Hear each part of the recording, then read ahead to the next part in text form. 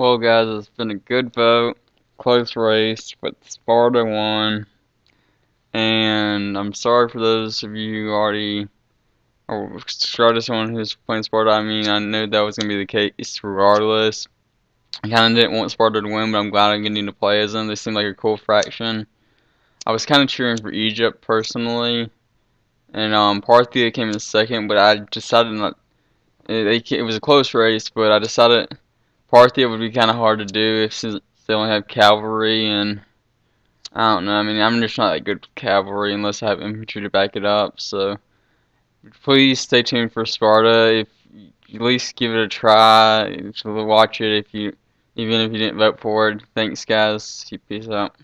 I'll see you when the Rome 2 comes out.